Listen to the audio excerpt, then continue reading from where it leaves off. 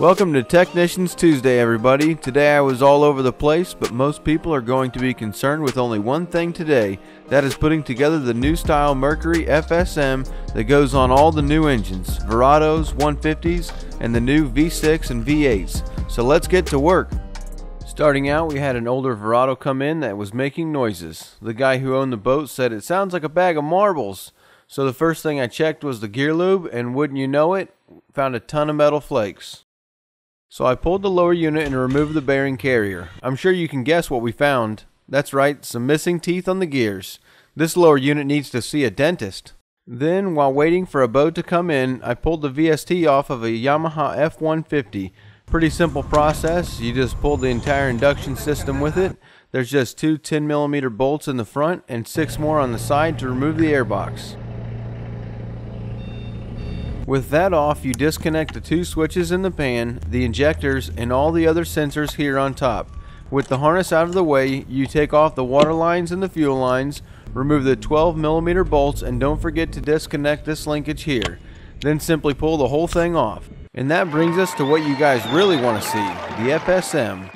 This was the first time my buddy Ramiro had to deal with one of these, so I had to go and help him out with a quick tutorial on it.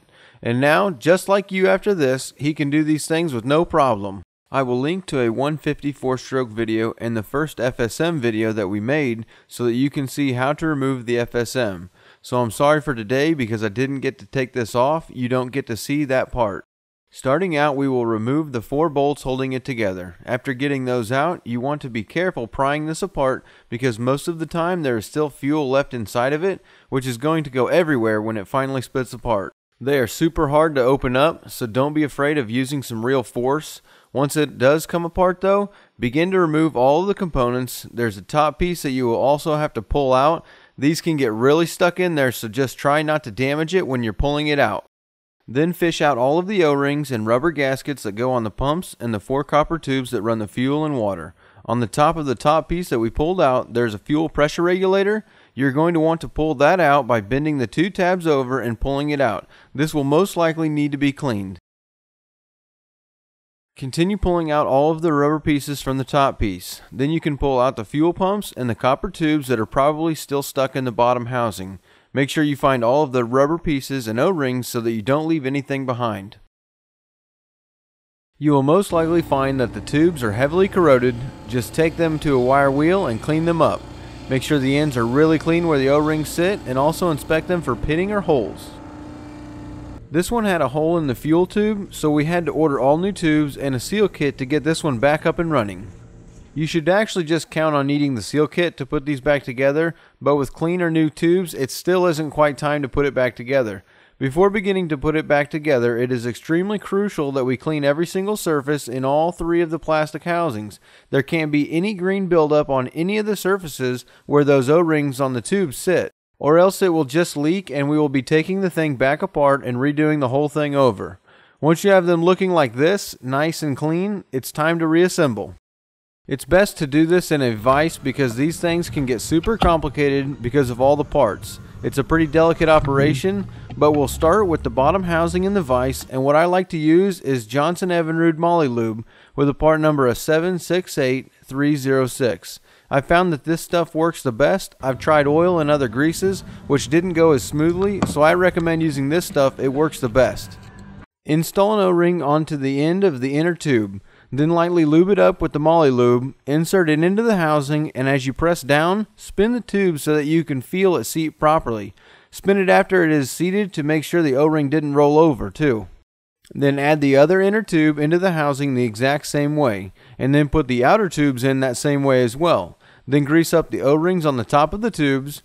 Now using some good oil like Kroll, squirt the outside of the fuel pump gasket and insert it halfway into the housing.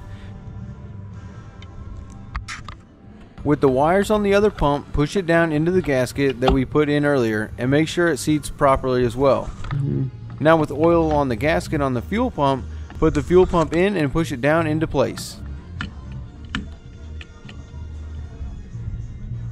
We want to have the gasket on the top housing piece for the fuel pump halfway in.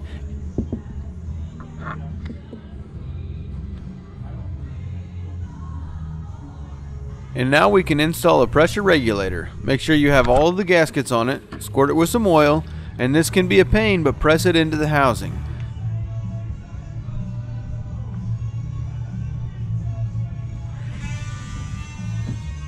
Install a plastic spacer with the O-ring on top of it. And get all of the fuel pumps and tubes lined up with oil on the gaskets. With everything lined up, just wiggle the piece and firmly push down until you get everything to slide into place.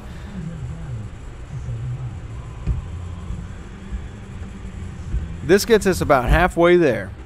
And now we can install the rest of the rubber grommets halfway in place like we did with the fuel pumps. And don't forget the ring and gaskets on the pressure regulator, as well as lubing up the two brown O-rings on the top piece and the O-ring around the housing itself. Now hook up the fuel pump, and making sure not to catch the wires, slide the top of the housing down, and this can be super tough to get to seat down, but just press down until it slides down. Install the 4 bolts, and it's time to pressure test this thing before we try installing it back onto the engine. Using some rubber covers, zip tie them onto the fuel outlet ports and install a pressure pump that can get up to at least 40 psi. If you can get 45 psi, that is better because the fuel pressure gets above this. If it will hold that 45, I haven't seen one leak after installing it that did. And that's it. We've finished fixing the newer style FSM. Now just install it back onto the engine and we're done. Since this has been a super in-depth Technicians Tuesday, I won't take up your entire night. We've been so busy that we don't really have much for project updates, but I do want to thank you for sticking around with us anyway. If this is your first Technicians Tuesday, we hope you will check out some of our other videos, which are all about helpful boating hints, tips, and outboard service tricks. Then make sure you get subscribed to the channel and hit that notification bell so you won't miss next Tuesday's video. They come out every Tuesday at 4:45 p.m. Eastern Standard Time. Also, if this has helped you out, hit that like button for us. And if you have any questions, just ask us in the comment section below or reach out to us on our website at bornagainboating.com. You could just Google it and you'll find us that way too. Now enjoy your Tuesday night and we'll see you next week.